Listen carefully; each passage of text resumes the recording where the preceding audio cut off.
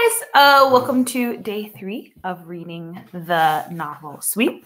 I'm happy that I know some of you guys are starting to really follow along, and so today we're going to go ahead and continue. Without further ado, we are on the chapter called Nan's Song. So if you recall what's been happening, basically we've just been meeting our characters. We have a girl named Nan who spent the last 5 years working alone as a chimney sweep. She's kind of living with some other orphans in a coal bin. Their situation is not great. We're finding out that the job of these kids who are chimney sweeps is basically to crawl through chimneys by themselves, cleaning out all the ash and soot. And if they get stuck, well, that's just too bad, and they could die. So Nan is just kind of like living life. She's the best sweep in London, in her area in London. And so we're finding out more about that now. Nan tried not to think about Newt climbing into his first flue. The others had learned not to work chimneys with Roger, and now Newt would learn. She knew her best chance at getting something to eat would be to find a job near a wealthy home in the West End.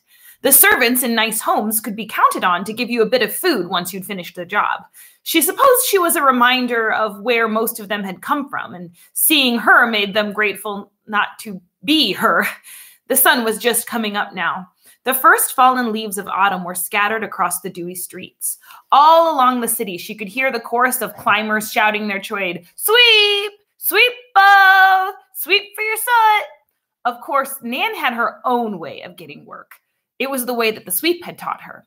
She saw a cluster of children on the steps of St. Paul's. They were all crowded around a filthy boy who had an enormous bag at his bare feet. Perched on his shoulder was a little white rat with horrible red eyes. "No pushing, gentlemen," said the boy in a loud voice. "There's treasure enough for all. Whatever you need, Toby Squall's Emporium has just the thing." "Does it have a kick in the backside?" Nan muttered. The boy somehow heard her. He waved his cap, revealing a head of wild orange curls. "Hello, Smudge!" He was always calling her that. She hated it even more than Cinderella. "Can I browse the Emporium?" The Emporium was what Toby called his junk bag. It was rumored that Toby's bag was magical and bottomless.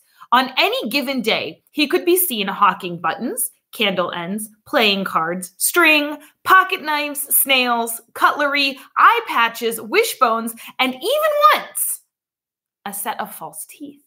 He proudly described himself as an entrepreneur. Nan called him a pest. Toby Squall was a mudlark. He spent his days wading along the banks of the Thames, searching for rubbish and things that he could repair and sell. Most mudlarks found only junk. But Toby had an eye for treasure. If there was a good bootlace or hairpin in the river, you could bet that he would find it. "I'm busy," Nan said. "Just a peek." Toby clasped a hand to his heart. "Everything's half price for my best girl." Toby was always calling Nan his best girl. He claimed to have loads of other girls, but Nan was his best. "Go dunk your head," she said, walking more quickly. Her cheeks were burning, and she was grateful that they could not be seen beneath all the dirt. Nan and Toby had been having exchanges like this for the better part of 5 years. No matter what route Nan took each morning, Toby Squall somehow managed to be on the way. She cut up Bride Street to Farringdon Market. Girls and old women sold watercress and oranges and fresh oysters for a penny. Maids and butlers and servants rushed about on errands while their masters and mistresses slept late into the morning. The sweep had never understood how a person could sleep through the sunrise. "It's like heaven itself is offering you a gift and you're too lazy to open it," he used to say. Then he'd wink and add, "Oh well, more for us." Nan stopped in the middle of the market. People flowed all around her like water around a stone. She closed her eyes and sang, "With brush and pail and soot and song, a sweep brings luck all season long." When Nan sang like this, she could almost hear the sweep singing with her, his voice high and bright. She kept her hand in her pocket, clasped tight around the sweep's char. It almost felt as if she were holding his hand. Sometimes she thought that if she could sing loud enough, the sweep would hear her and would be drawn back to her by the song. As she sang, everything around her seemed to go quiet. Merchants and servants slowed their pace. Even beggars raised themselves from the gutters. She knew every one of them was thinking the same thing. How could such a voice come from a person so filthy? Nan opened her eyes to find her first customer. It was a woman in a black dress with a pinched expression. "Morning, ma'am," Nan said and tipped her top hat. It was much too large for her, and she kept the inside stuffed with newspaper so that it wouldn't fall down and cover her eyes. The song was over, which meant the spell was broken. The woman now eyed Nan as though she might bite her. "Who's your master, boy?" Nan didn't bother correcting the woman about her being a girl. "I work for Wilkie Crud." When Crud's name drew no response, she added, "The clean sweep." "The clean sweep?" The woman's cheeks flushed red. "Oh, I may have heard something about him." Nan was pretty sure that something had to do with him being handsome. The woman touched the back of her hair as if it were made of glass. Will your master be attending the task personally?" Nan pretended to not understand what she was asking.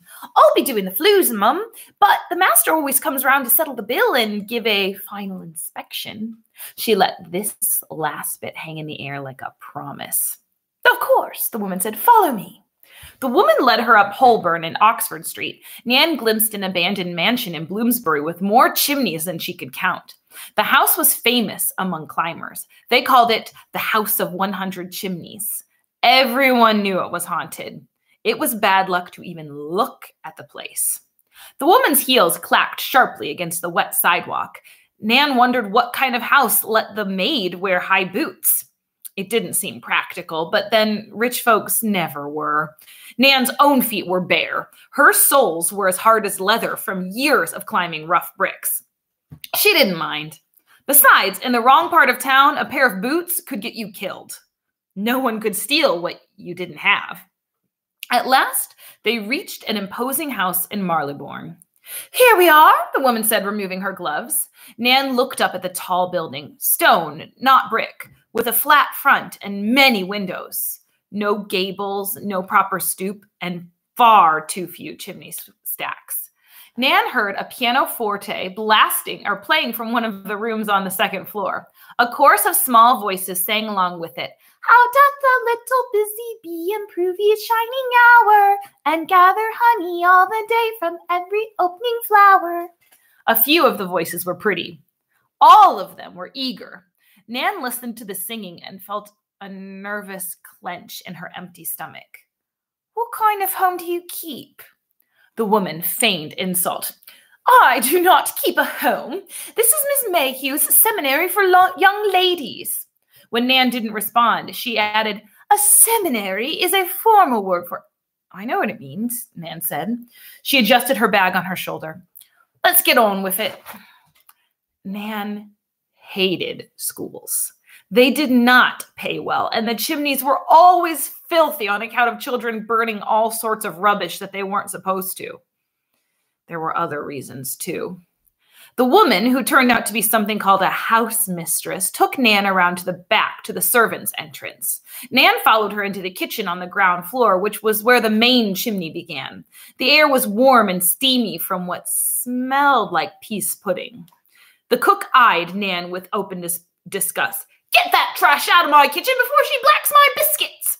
Nan silently gave up any hope of getting scraps.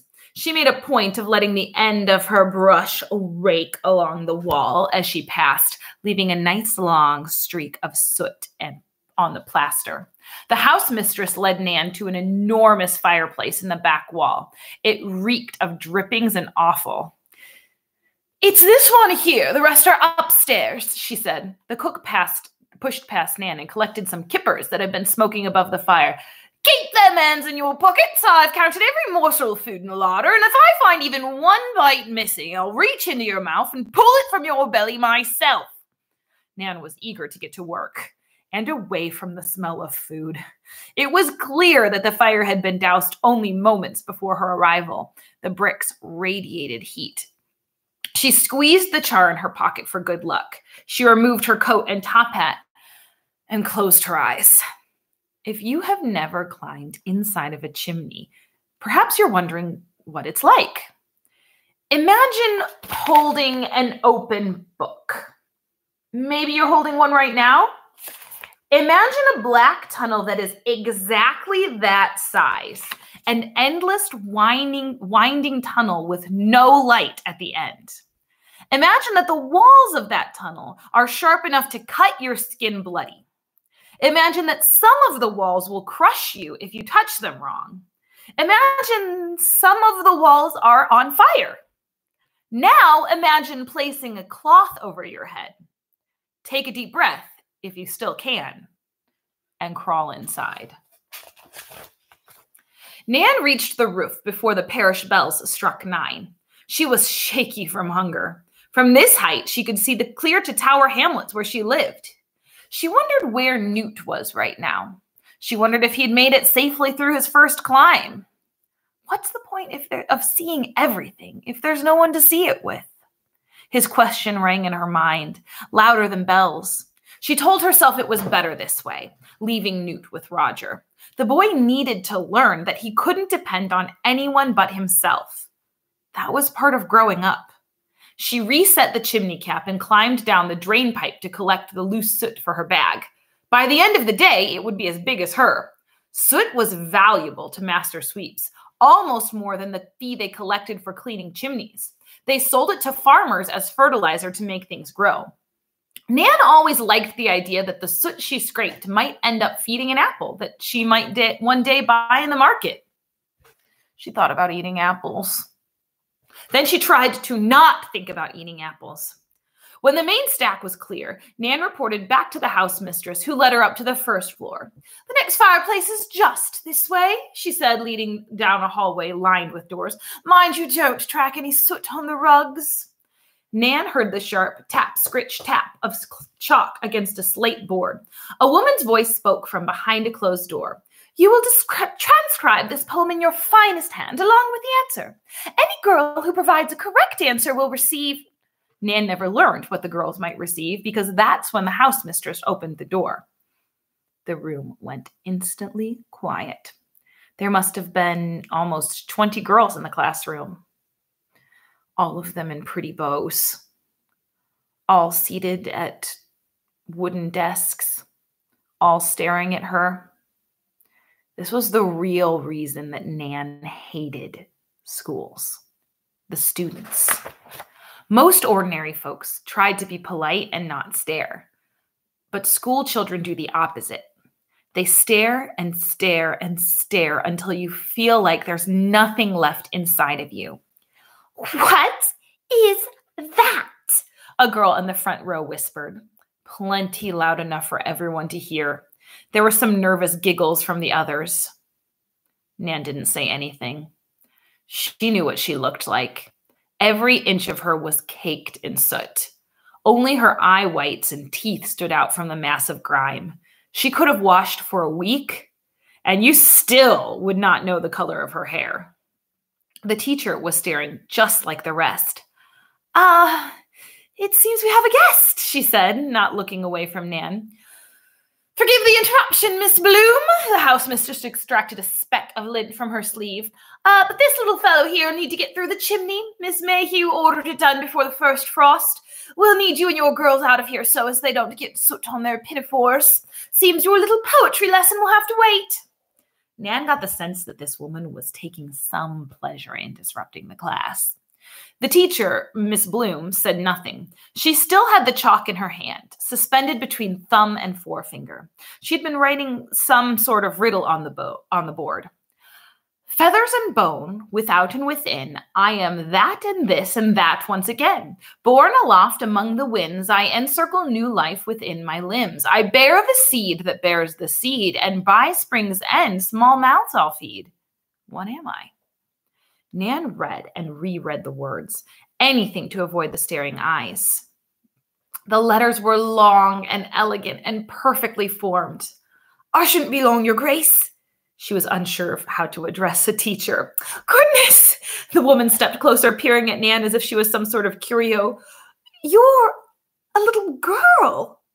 Nan heard a sort of horrified gasp from some of the students. But the teacher didn't look horrified. She looked concerned. Nan shifted her weight. She wanted to say something to the woman to show that she was more than a filthy climber. Her eyes returned to the riddle on the board. "You have Very pretty hand, she said. My letters are rubbish. This was true. Nan knew how to read, but writing was much more difficult. Miss Bloom looked from Nan to the blackboard and back again. You can read that?